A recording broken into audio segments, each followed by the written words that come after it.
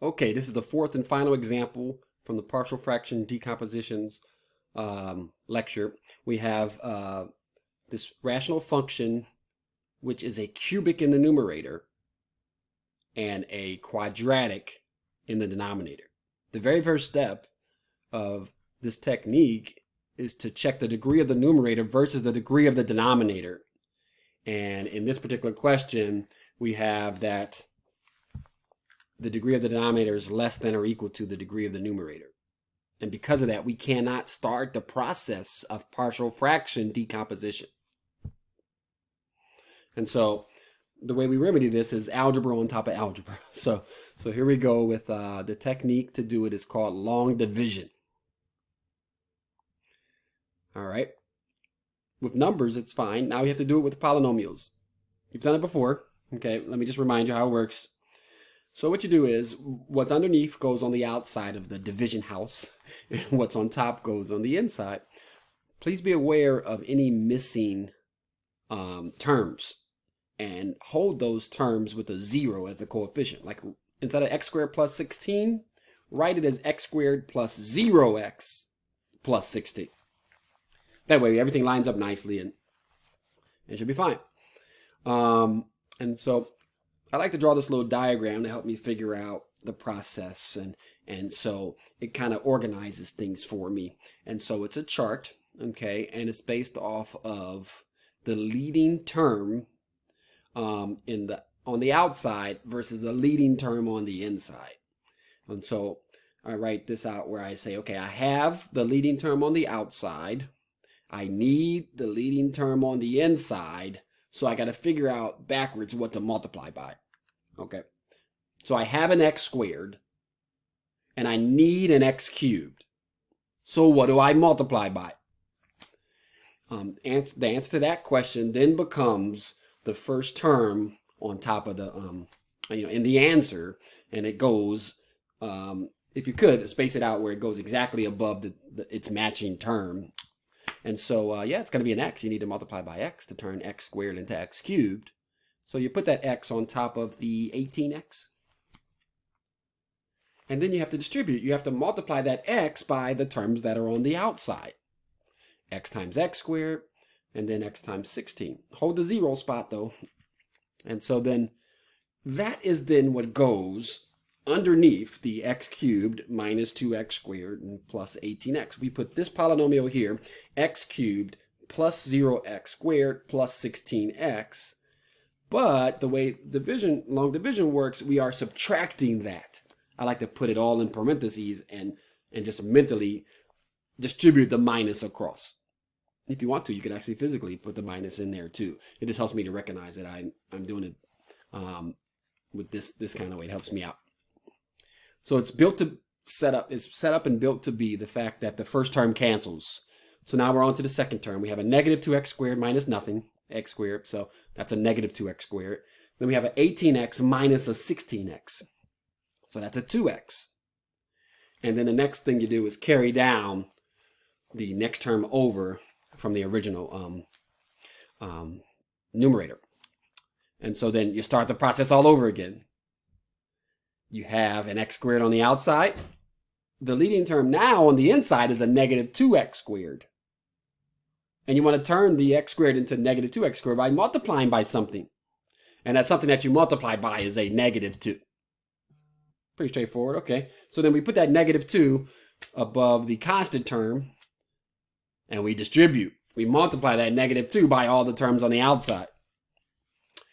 Negative 2 times x squared, negative 2 times 32. And that's what goes right underneath the current negative 2x squared plus 2x minus 29. Make sure you use parentheses and minus that, though. It's built to be that the squared terms cancel, but what about the other terms? It's going to be 2x minus nothing, so 2x. And be very careful here. Negative 29 minus a negative 32 is like plus 32, so it's going to be a 3. Well, how do you know when this is over? You keep doing this thing. How do you know when you're done? You stop when the degree is less than the denominator's degree, basically. And so we have it here.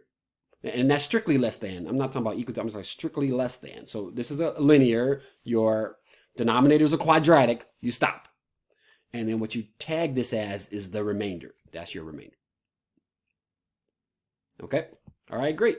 So what do you do with remainders? Remember how we, back when you grade school, when you did long division, you write your remainder on top of your divisor, the thing that you were dividing by. And so we have the x minus 2, that's like the whole number part, and then plus the remainder on top of your divisor, and it's just another way of writing your function. The integral on the original function is the same integral on this altered version of it. It's the same function though, and it'll be much easier to integrate. We can integrate x all day long. We can integrate minus 2 all day long. So then the issue then comes into, what about this fraction that we now have? Okay. And you see the denominator, x squared plus 16. Now, x squared minus 16 is very different than x squared plus 16.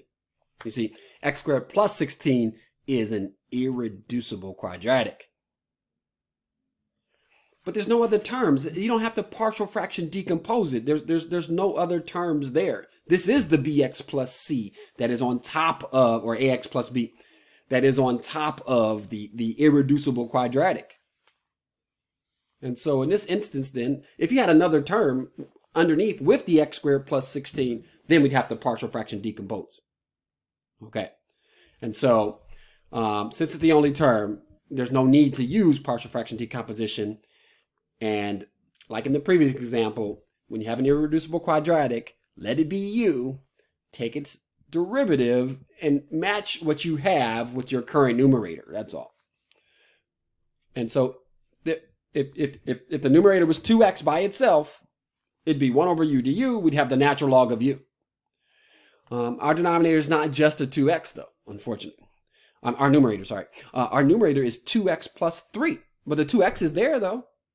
So when you have an irreducible quadratic without the the x term missing like this, where you just have the squared term and the constant term, this is how this is how things work out for you basically. When it comes to the bx plus c, and yeah, you just break it apart after you see that, find out what the denominator's derivative is, and you just break it apart. 2x on top of that would be the natural log, and then 3 on top of that, we have to figure that part out. Okay. Break the numerator into those two parts. So we already know how to deal with the 2x on top of x squared plus 16. That's just the natural log of the denominator. What about 3 on top of x squared plus 16? I think my animation is off here, but that's okay. If the 16 was a 1, you'd have exactly arctan. And so you use the formula that you have the value of the square root of the 16 it then goes in the formula as a here, and it's 1/4 the arctan of x over a. So 1/4 1 over a the arctan of x over a. So 1 over 4 the arctan of x over 4. That 3 that was the numerator, so what? It just comes out front. 3/4 the arctan of x over 4. Integrate x, you get x squared over 2. Integrate minus 2, you get minus 2x. Integrate 2x over x squared plus 16, and you get natural log of x squared plus 16. You don't need absolute value bars. I mean, x squared plus 16 is definitely positive. You square something and add 16 to it, guarantee it'll be a positive. And so you could drop those absolute value bars and turn them into parentheses. And then that's it. That is your antiderivative. So watch out for when the numerator and denominator have the following relationship as far as their degrees. When the degree, to start partial fractions, the degree of the denominator needs to be less than, degree of the numerator needs to be less than, or, let's get it right.